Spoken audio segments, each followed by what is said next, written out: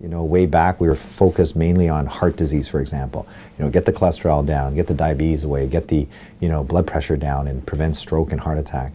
And now we've done a good job of that. So now we have older people that now qualify for diseases like Alzheimer's disease, Parkinson's disease, cancer, because they're living much longer. And then so what we do is we change again and we say, okay, let's attack those diseases, and then they'll live longer, and then we'll get different diseases. And so that's the medicine that's changing and evolving to match the needs of the people. I think room for improvement is this working together, because I think that takes some time to get used to for the patient as well as for the practitioner. I notice that our older patients are still very much in the old mode, which is tell me what to do kind of thing. Whereas I notice the younger patients coming up are sort of saying, look, I want to say in what happens to the treatments and things like that. So I think that's the blend that we have to work through.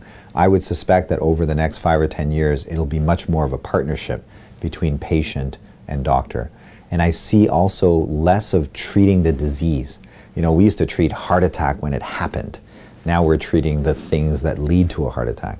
So I hope one day, instead of treating cancer, that we treat the things that lead to cancer. So we always trying to say, how early can we tackle the disease so that hopefully nobody will get the disease. I mean, I have a dream that for every patient is that they stay very well, no disease.